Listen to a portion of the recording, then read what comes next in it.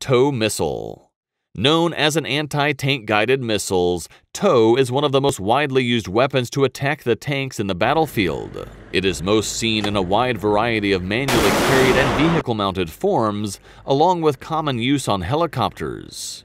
TOW missile is presently manufactured by Raytheon, although initially designed by Hughes Aircraft in the 1960s.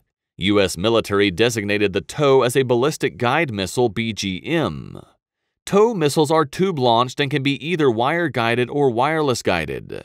It is great against fortified and armored targets at an amazing range of nearly 3 miles. The missiles also have portable launchers which are transported by infantry. The usage of TOW replaced much smaller missiles like the NTAC or SS-10, as it offers approximately twice the effective range and has higher power on warhead, as well as an enhanced semi-automatic guidance system that could